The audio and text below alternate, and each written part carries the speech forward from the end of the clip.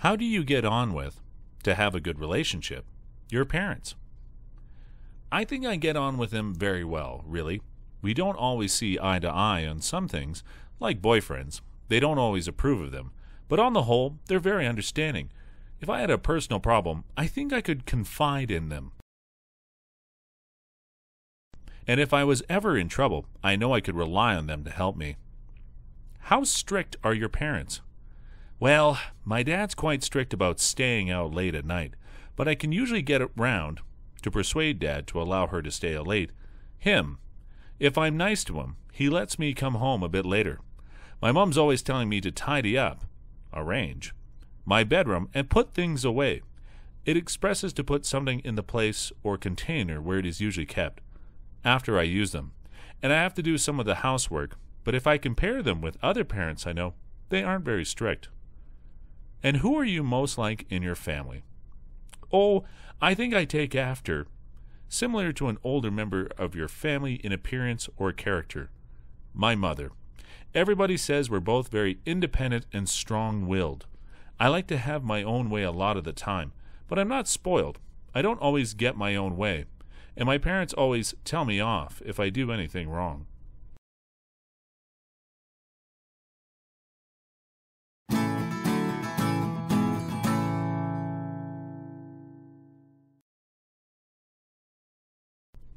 How do you get on with your parents? I look up to, admired and respected them because I know they worked hard to bring us up, to gradually become an adult, properly. How strict are your parents? They can be very strict at times. I told my dad I wanted a motorbike, but he said it was out of the question, too impracticable, impossible. It was too dangerous. My mother is strict about keeping things tidy. I can't get out of, avoid or escape a duty or responsibility, doing the washing up, clean, and things like that, unless I'm very busy. How do you get on with your sister? I never agree with what she says, so we're always arguing. We've never been very close, but I get on all right with her. I think I'm much closer to my mother.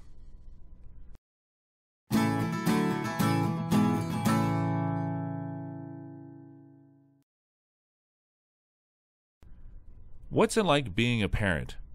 Bringing up children is very difficult. You always worry about them.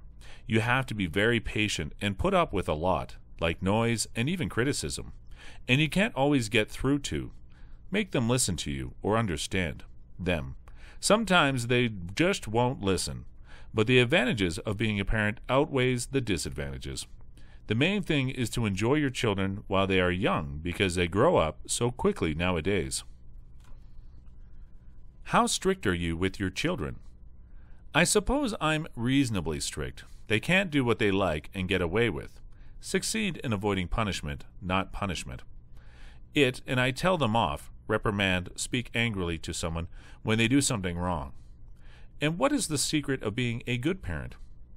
I think you have to give them confidence and let them know you love them. And you have to set a good example through your own behavior. Otherwise, they won't look up to you. And what do you want for your children in the future? I want them to be happy, and I want them to look back on, to think about something that happened in the past, their childhood as a very happy time in their lives.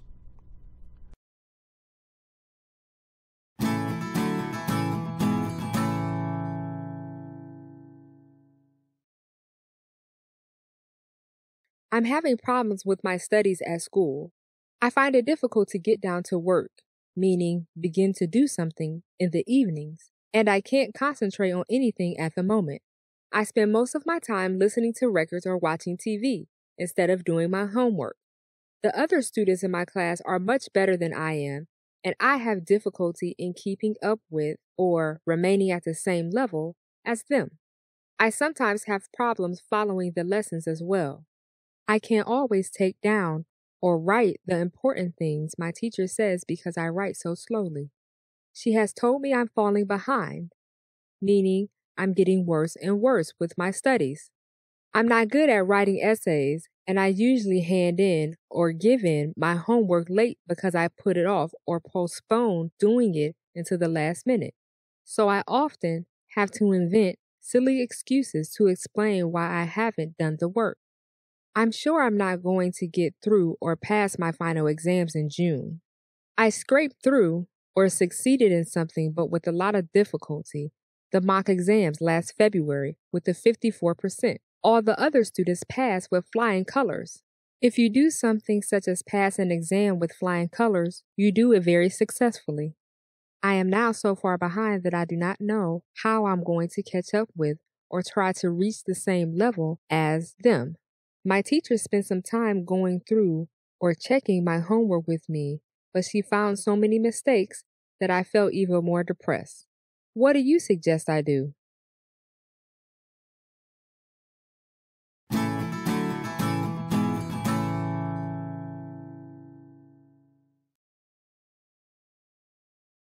I've done it. I've got a place of my own at last. I found it through an agency a couple of weeks ago. I was looking through, quickly read, the paper when I came across, find by accident, an advertisement for flats. So I gave the agency a ring and went to see what they had. I saw several good flats, but I couldn't make up my mind, reach, make, or come to a decision about something. About them. Then I saw one I really liked. I was in two minds about taking it because the rent was rather high, but I thought it was time I became more independent of my parents, and I'm sure I was getting on their nerves. They said they couldn't put up with, tolerate, endure, to accept or continue to accept an unpleasant situation or experience, or someone who behaves unpleasantly, the noise from my stereo system any longer. So I moved out, leave, and here I am in my own flat. It's in the suburbs on the outskirts of London, and it's very convenient for the shops. It's on the second floor and consists of a bedroom, a living room, a kitchen, and a bathroom. It's nothing out of the ordinary, but it's in quite good condition. I moved in last week and have already put up some shelves and new wallpaper in the living room. At present, the kitchen is painted dark brown and has a small window, so it needs brightening up. Means make the room look brighter. I haven't finished doing up, decorating, the bedroom yet. I'm going to convert it into a study and paint it blue so that it will go with the curtains my mother has promised to give me. There's a lovely view from the window. It looks out onto, the garden, which I share with 4 other people. I get on well with, to have a good relationship, the people living above me, but unfortunately I'm not on good terms with the landlord at the moment. We had an argument about sticking pictures on the wall. He said it would damage the wallpaper. And the people below me say they are fed up with, bored, annoyed, or disappointed, especially by something that they have experienced for too long, the noise from my stereo. The good thing is that I've got somewhere I can call my own. I can easily put you up anytime you're in London, so don't hesitate. You can drop in, visit, use to describe a place where people can go, usually to get help or advice at any time without making an appointment. Anytime.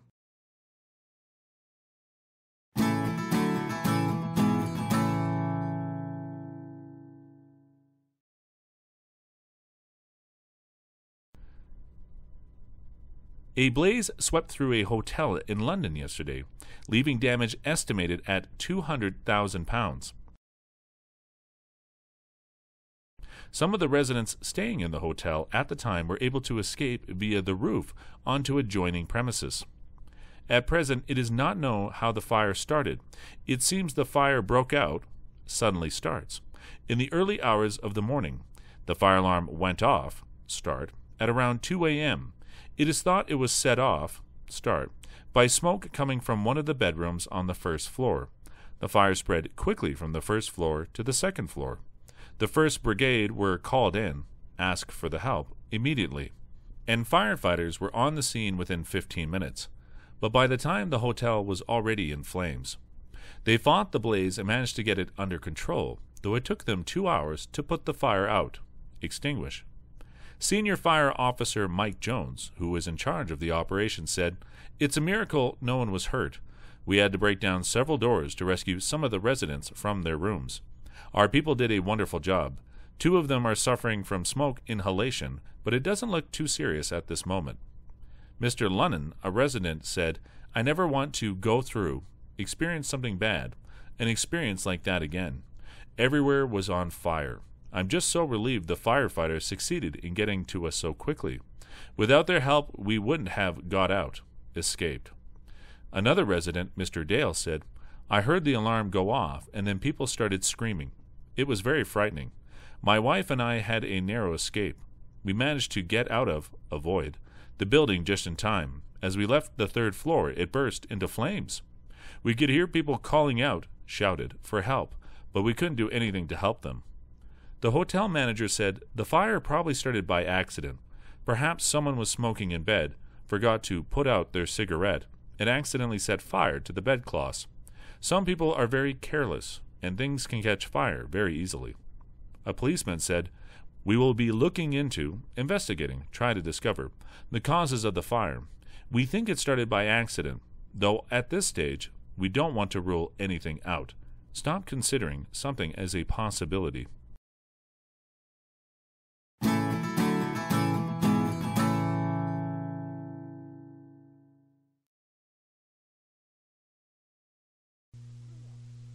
Hello, Mr. Brown. And how are you? Well, I haven't been feeling very well recently. I get out of breath very easily when I climb stairs or walk short distances. And last week I started getting pains in my chest. I see. Do you smoke? Yes, I get through about 30 cigarettes a day. That's rather a lot.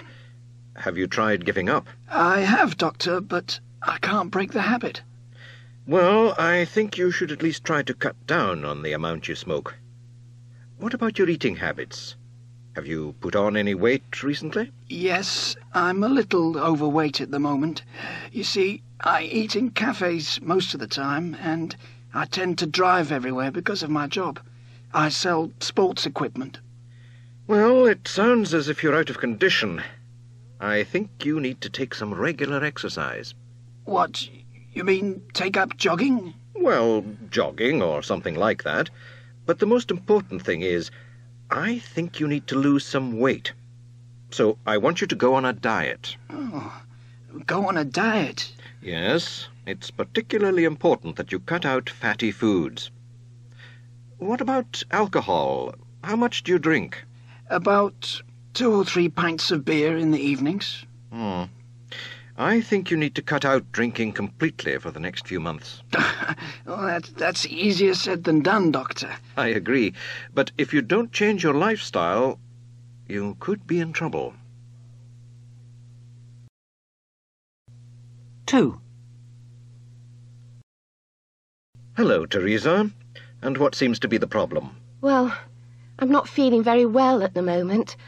I'm preparing for exams, and I've been staying up late at night studying. This morning I got out of bed very early to do some more work, and I passed out.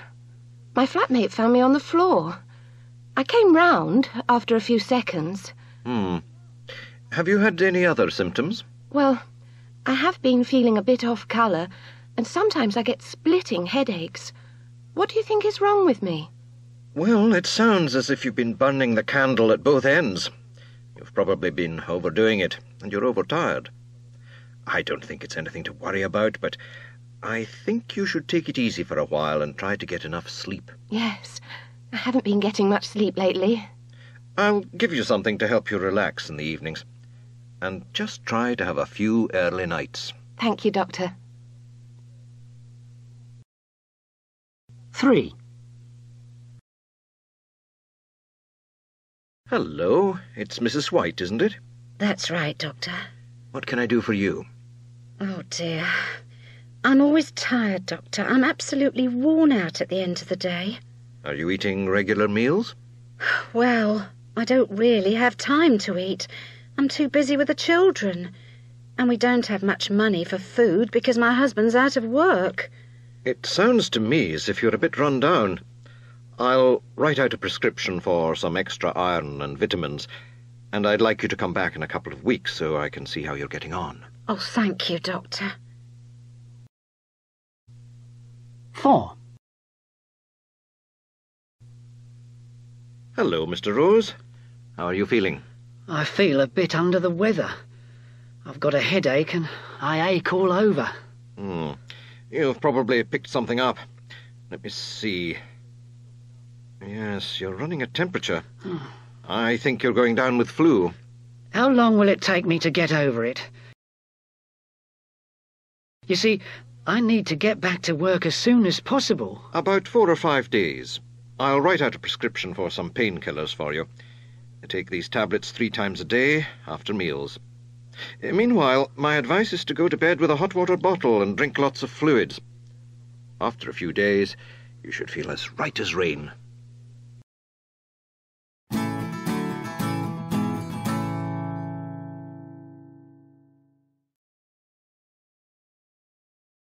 It was love at first sight. Love at first sight is the experience of starting to be in love with someone as soon as you see them for the first time. I saw her standing on the other side of a crowded room, sipping a glass of wine.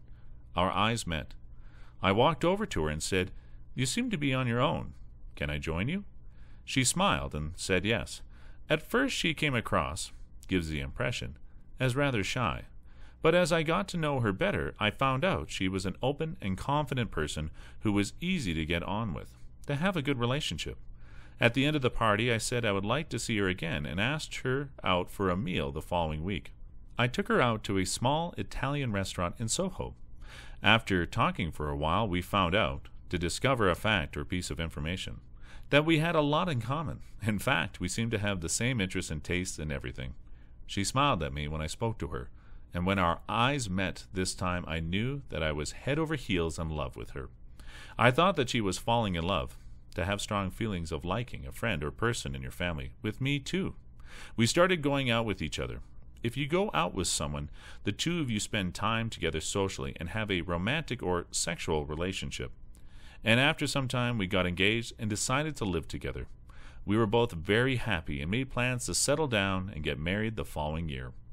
When someone settles down, they start living a quiet life in one place, especially when they get married or buy a house. However, it wasn't long before things started to go wrong.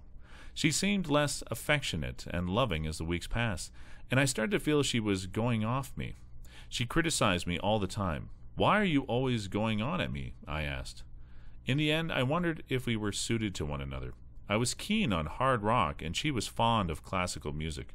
I was interested in sports, and she was interested in politics. We finally fell out over a TV program. To quarrel or disagree with someone about something. We had a terrible row, broke off our engagement, to stop doing something, and called off the wedding, to decide that something will not happen. A week later, she moved out, permanently to leave the house or flat where you live, or the place where you have your business. I was heartbroken, and it took me a long time to get over it, to start to feel happy or well again after something bad has happened to you. A few months later, I heard she was engaged to a man who worked in local government. They got married, but after 2 years, their marriage broke up. If a relationship breaks up, it ends, and they got divorced.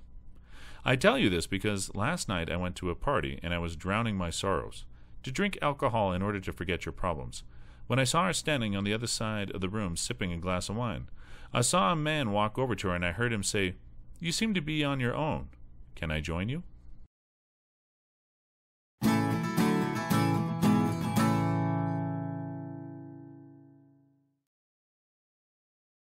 Well, this is the flat.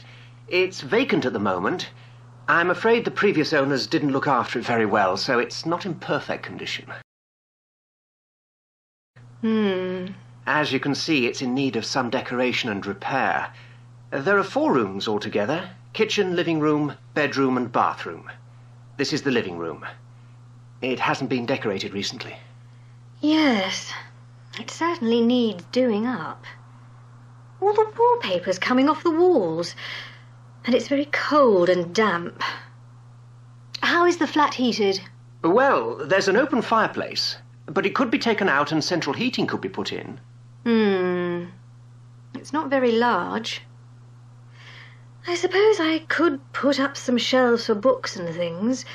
Do the carpets come with the flat? Yes, though as you can see, they are rather old and don't add much value to the property. Yes, I agree. I think they all need throwing out, to be honest.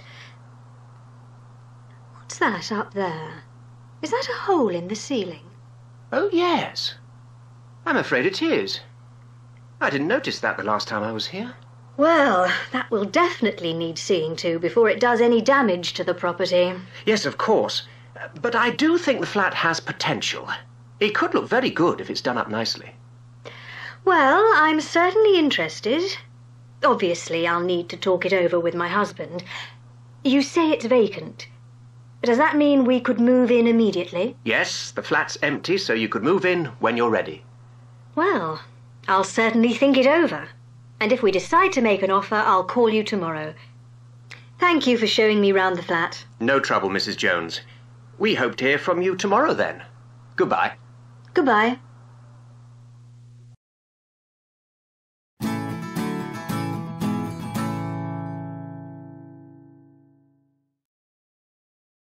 A. Aren't we going to run out of? There's none left. Petrol quite soon? I said. No, don't worry, there's plenty left, he said. 5 minutes later, the car came to a standstill.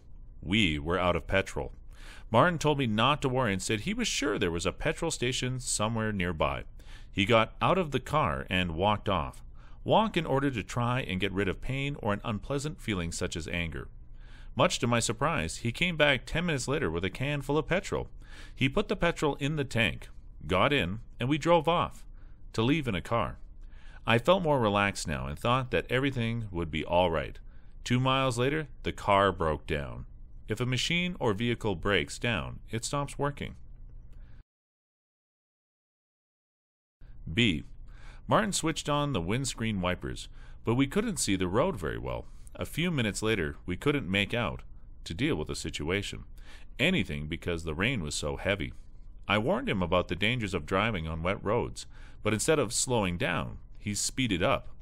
He said it was getting late. Fortunately, we finally found the street where my interview was to take place. Martin turned to me, and said, "Better late than never." As he said this, a car pulled out. If a vehicle pulls out, it starts moving onto a road. In front of us without warning. Martin managed to swerve just in time to avoid hitting it, but he ran into a parked car instead. The parked car was beyond repair. It was a complete write-off. A vehicle that is too damaged to be worth repairing. C. The following weekend, Martin picked me up at 8:30 a.m. He said his alarm clock hadn't gone off, and he had overslept. So we set off, start on a trip, later than we had planned. My mother was quite excited by the idea of my going to London for an interview, and she came to the front door to see us off, go to the place that someone is leaving from in order to say goodbye to them. Unfortunately, it was the rush hour, and we were held up, delayed, in a traffic jam for the next 30 minutes, but eventually the road was clear and we headed for the motorway. I noticed we were short of petrol and pointed this out to Martin.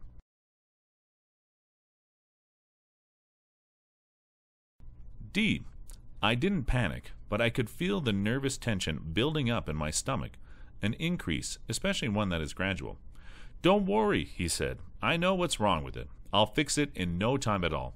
An hour later he was still under the car trying to repair it, but without success. Then another car pulled up next to us and the driver asked if we needed any help. He asked where we were heading for and, when we told him, he pointed out we were going in the wrong direction. He repaired the car, we thanked him for helping us, and we set off again. I don't know how it happened, but instead of arriving in London, we ended up to finally be in a particular place or situation in Manchester. E. The worst journey I have ever made was a time when I had to go to London for a job interview. I was living in York, in the north of England, at the time, and my car was under repair. I planned to go by train, but a friend called Martin said, "No, don't go by train. You know how unreliable they are. They never run on time. I'm going to London next week, so I can give you a lift." I told him I had to be at the interview by 3 o'clock without fail. He assured me we would arrive in time. "Don't worry," he said. "We'll be there in no time." F.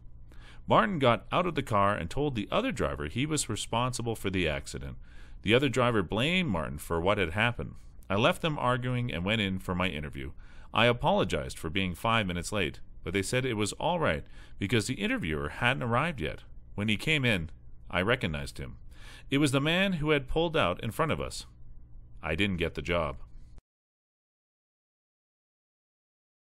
G. Martin told me not to worry. He said he knew a quick route to London from Manchester, but would reduce our journey time by half. This sounded too good to be true, but I tried to believe him. He said that if we drove fast, we could make up for lost time. To some extent, this was true, because he did drive faster, but unfortunately, a police car caught up with us and told us to pull over. If a vehicle pulls over, it moves to the side of the road and stops.